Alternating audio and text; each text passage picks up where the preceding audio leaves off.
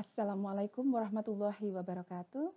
Hi techie people, welcome back to our series on online ethics with me, Miss Mariska. This is our third video, and in this video we will explore the importance of privacy and data protection in the online world. Let's dive into it. In today's digital age, the rise of data collection is more pervasive than ever. Websites, apps, and various online services are constantly gathering data about us, often without our full knowledge or explicit consent. This information is used to build detailed user profiles, which then fuel targeted advertising, making our online experience highly personalized. However, with this extensive data collection comes significant security risks. The more data that's collected, the higher the potential for data breaches and even identity theft. It's crucial for us to be aware of how our data is being used and the potential risk involved. Let's dive into data protection laws, which are becoming increasingly important in our digital world. First off, we have the GDPR from the European Union. This regulation is a game changer, giving individuals much more control over their personal data and setting a high standard for privacy. Meanwhile, in the US, California has introduced the CCPA, which offers similar protection for its residents, allowing them to know, delete, and opt out of the sale of their personal data. But it's not just the EU and California, there's a global trend here. Many countries are rolling out their own data privacy laws, which shows just how crucial digital rights are becoming worthwhile. Here in Indonesia, we have the Information and Electronic Transaction Law, known as UU ITE. This law addresses various aspects of electronic information, including data protection and privacy, ensuring that personal data is managed responsibly.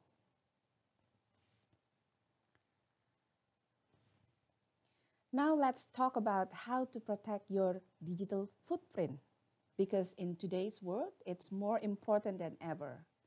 First, let's start with passwords. It's tempting to use the same one, everyone. But trust me, using unique and complex password for all your account is key. And don't forget to enable two-factor authentication whenever you can. It adds an extra layer of security. Next, be careful about what you share online, especially on social media. It's easy to overshare, but remember, once it's out there, it's hard to take back. Also, take some time to review your privacy settings. Make sure you're comfortable with what's being shared and to whom you share the information. Lastly, think about using encryption tools. They're great for protecting sensitive information, whether it is your emails, messages, or file transfers. Taking these steps can go a long way in keeping your digital life secure. Now let's explore how to navigate online anonymity, a crucial topic in our increasingly digital world. First, consider using private or incognito browsing modes. While this won't make you completely anonymous, they do prevent your online activity from being stored on your device, offering a basic layer of privacy. For a more robust solution, a virtual private network or VPN is highly effective. By encrypting your internet traffic and masking your IP address, a VPN make it significantly more challenging for third parties to track your online movements. And for those seeking even greater anonymity, the Tor browser is a valuable tool. Tor routes your internet traffic through a network of volunteer-operated relays, adding multiple layers of protection to your identity and location. Incorporating these tools into your digital routine can help you maintain a higher level of privacy and security in an increasingly monitored online environment.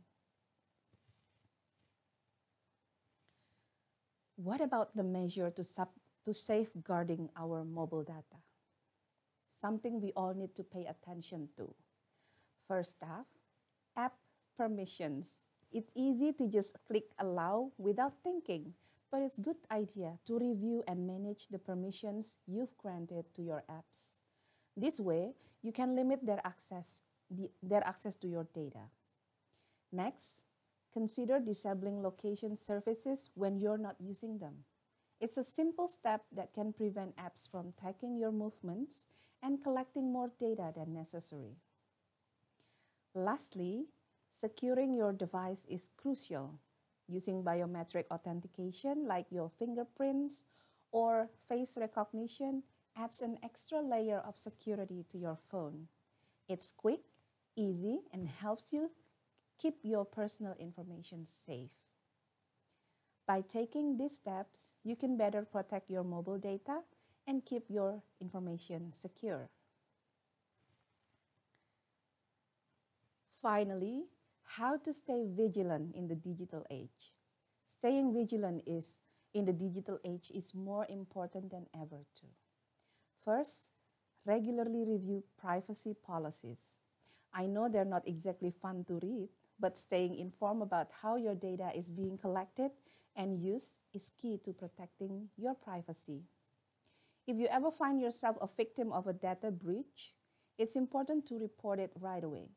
Notifying the right authorities and anyone else affected can help prevent further damage and start the process of securing your information. Lastly, consider supporting privacy-focused initiatives, whether it's advocating for stronger data protection laws or simply being mindful of the tools you use. We can all play a part in safeguarding our digital rights.